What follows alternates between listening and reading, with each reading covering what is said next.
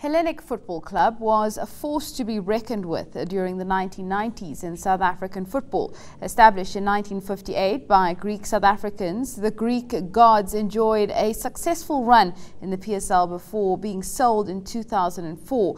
The brand has since re-emerged under the tutelage of Mark Byrne, a man who understands the club's rich heritage all too well.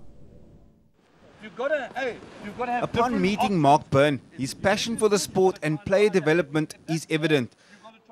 Now owner, Byrne, whose late father Budgie Byrne also played for Hellenic Football Club, speaks about his vision for the club. I think the vision is twofold. It's to get back to as high as possible in South African football structures, but along the way creating a proper professional structure that the youth of the Western Cape in particular have a chance to realise their dream of playing professional football. So hopefully we can marry the two together and develop our own youth.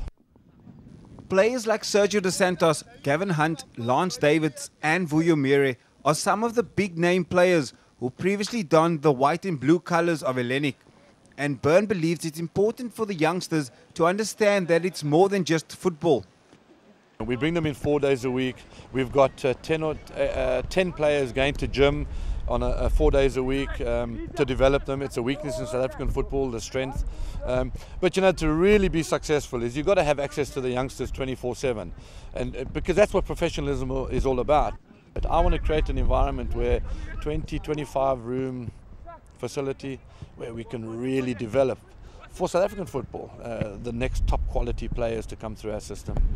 Besides development, the vision is to see Hellenic return to the NFD and possibly the PSL.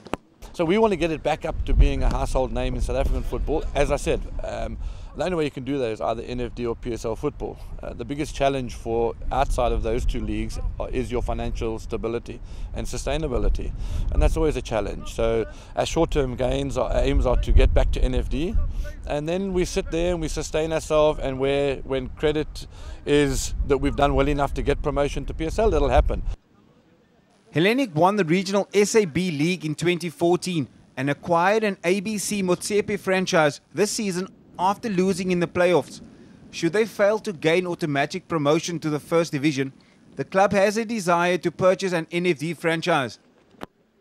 Justin Ford, Cape Town.